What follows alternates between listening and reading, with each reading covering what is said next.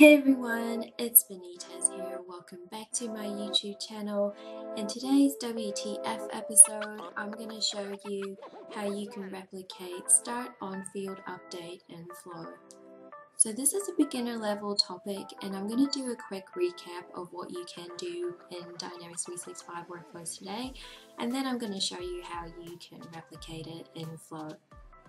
So in terms of what you can do today is when you're configuring your Dynamics 365 workflow, you can set the start when criteria, and you can do it when the record status changes, or you can define what fields you are updating in terms of triggering that workflow.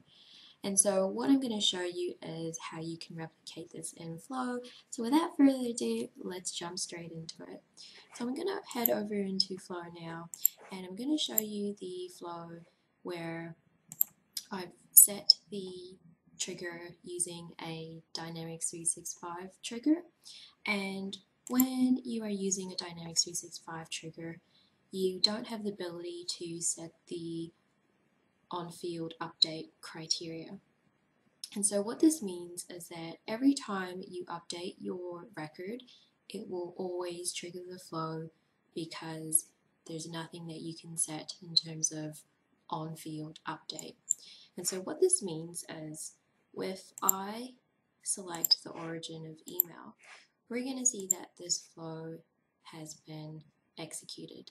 Now, before we go ahead and check the run history on the flow, basically what this flow is doing is whenever the status equals resolved, it will go ahead and send an email to the contact of the case. Okay, so let's see if that flow executed. Okay, so we can see that the flow has executed, but because I didn't change the status, so in other words, set it to resolved, we can see that it has failed the condition. So just to show you that the flow will again be executed, I'm now changing a different field and I'm saving it, and the flow will continue to execute. And what this means is that the flow will always be triggered, it's always going to execute, and this can be a disadvantage if you have a lot of flows in your instances, because there is a limit in terms of the number of flows that you can execute. So how do you get around this? Well, here's what I'm going to show you next. If you do have a flow plan 1 or a flow plan 2, it means that you are entitled to use a premium connector. A premium connector that you can use is the Common Data Service. So within the Common Data Service, there is an option in here called Show Advanced Options. When you click on this, you will have an additional advanced option where the filters will be displayed. So in here is where you can select your field that will be validated in the flow in terms of whether it has been updated or not. So in here I've set the field to state code. So state code is the schema name for the status reason. And now by setting the attribute filter item -1 to state code, it means that it will always check that this field has been updated whenever the case has been updated in Dynamics 365. Now when you click on Add New Item, this is where you can select any additional field criteria that you want the flow to check before it triggers. But because I want to keep this simple for today's What the Flow episode, I will just leave it as state code. So I'm going to go ahead and hit save, and then when we go back, we will make sure this flow is on, and then we'll go ahead and test that now. So what I'm going to do is, now if I go back in here, and let's say I change this back to select, and I clear the entitlement, and I hit save, And when we go back into our flow that's using this CDS trigger, we will now see that the flow will never be executed. And that is because the status has not been set to resolved. So I'm just refreshing a few times just to show you that it hasn't been executed. And so now when we go back into the case and let's say I go ahead and set the values back, and we'll put another description here, and I hit save. Oh. Wow. Let's just ignore that. I don't know why that error showed. Okay, so now let's go back into our flow and we'll hit the refresh. And again, if I hit refresh multiple times, we shall see that the flow has not been executed.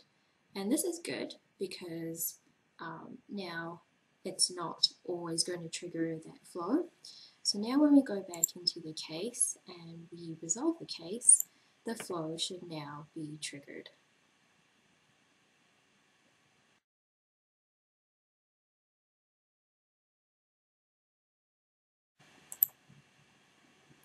Okay, so now that the case has been resolved and we go back into our flow, when we refresh this flow, we should now see that the flow has been executed. Okay, you ready? Alright, I'm about to hit refresh. Go! Ooh, it's running! Okay, let's give it a few more seconds. Alright, I'm going to refresh now. Yes, okay. So now when we have a look at the flow, we should see that it has passed. Sorry, we should see that it has executed and that it has met the condition. So that's what we want. So just a quick recap, if you are using a Dynamics 365 trigger where it is when the record is updated, your flow is always going to execute.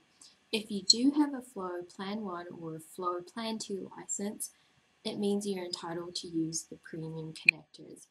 And when you do use the premium connector of the trigger for whenever a record is updated using the CDS connector, you can set the field criteria. So you can set the criteria using the Show Advanced options, and by selecting the fields, and if you add any other new fields, the flow will respect what you have selected in there. Now, before we wrap up this WTF episode, there is another community blogger, Thunura, also known as T or Thunder. So he has done a blog recently where he has given a side-to-side comparison for the limitations of a Dynamics 365 connector versus a CDS connector. So I recommend to go ahead and check it out and also follow him on Twitter. And that is that for today's WTF episode. I hope you enjoyed this and you learned something. Don't forget to follow me on Twitter as well as subscribe to my YouTube channel. In my upcoming WTF episode, I will be talking about how you can reference option set fields when you are using a condition step in Flow. And yeah, thanks for watching and I'll see you next time. Bye! Turn up. Let's go.